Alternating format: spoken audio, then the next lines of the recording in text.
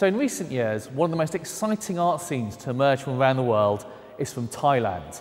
This is a scene where artists draw on traditional subject matter, but fuse it with a very contemporary sensibility, often drawing on the lives of ordinary Thais, office workers, to two artists here, seen against the traditional Thai background, and often using wit and humour. For example, in this extraordinary piece here, where an artist engages in what can only be described as a very unconventional wedding. Now, Thai art has become an international phenomenon.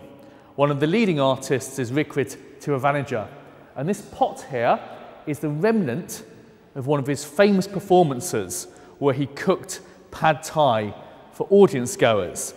And that eating of Thai curry became the work of art itself.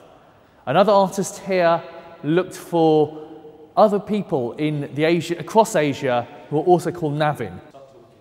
Thai contemporary art is very much about using everyday materials and the objects that the artists find around them, taking utensils like rice cookers and turning them into artworks, or in this fantastic piece of video art, using a juicer to make orange juice in quite a particular situation. Nothing, it seems, won't be a material for Thai's artists. Here we have car bonnets that have been turned into these wonderful sculptures. And these works have a very subtle meaning around about the social and political realities of being an artist in Thai society.